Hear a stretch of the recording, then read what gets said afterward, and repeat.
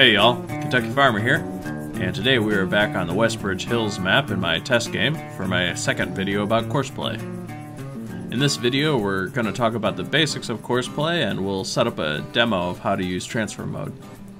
If you missed the first video, there's a link in the description to my Courseplay tutorial playlist.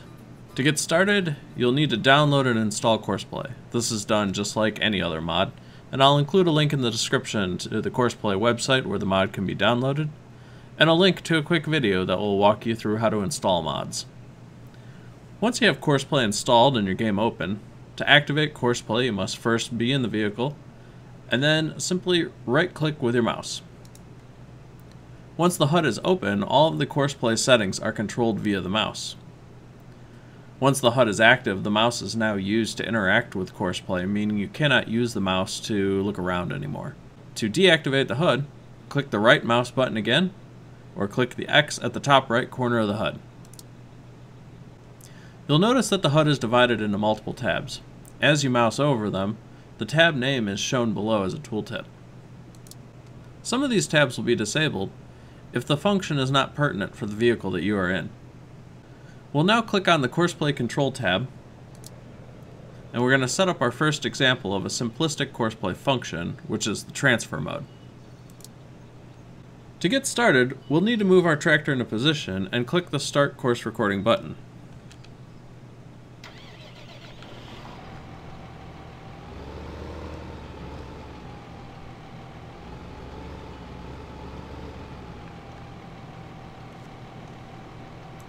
You'll notice that this places a sign with an arrow and an orange marker over the tractor.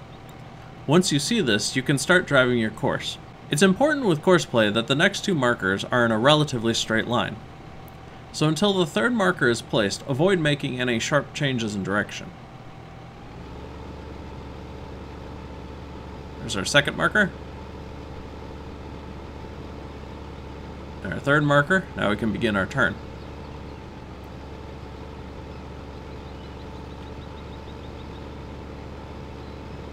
We're just going to loop back around and stop a few meters away from our first point.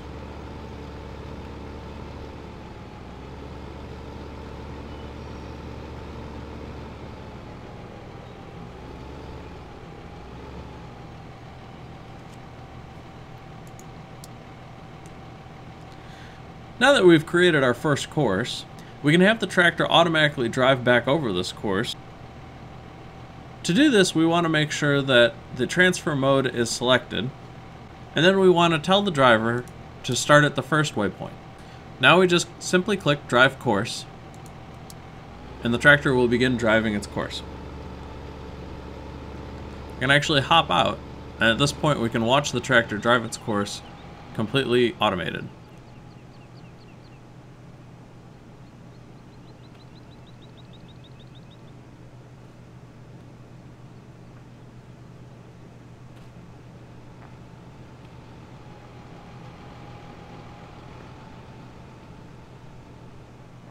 You'll notice that when the tractor gets to this last point over here, it'll actually pick up the first waypoint and then continue driving the loop.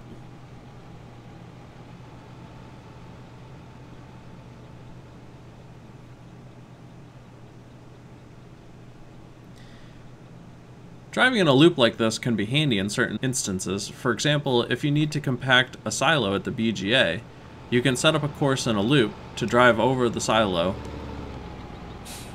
If we want the driver to stop, we need to activate the Stop at Last Point or Next Trigger option. This time, when the driver reaches the stop point, it'll come to a stop and provide a notification that it has reached the trigger or end point. At this point, we can either tell the driver to continue, which will cause it to keep driving the loop, or we can say Stop Driver. So that concludes the second video in my Courseplay series. In the next video in this series, I'll cover saving and loading of courses and advanced transfer mode configuration options. If you're interested in trying out Courseplay, I'll put a link in the description below to the mod website. Hopefully you found this video useful. If you have any questions or comments, be sure to leave them below. If you enjoyed this video and want to see more, be sure to click the like button and subscribe for more farming simulator videos. This has been Kentucky Farmer. Thanks for watching.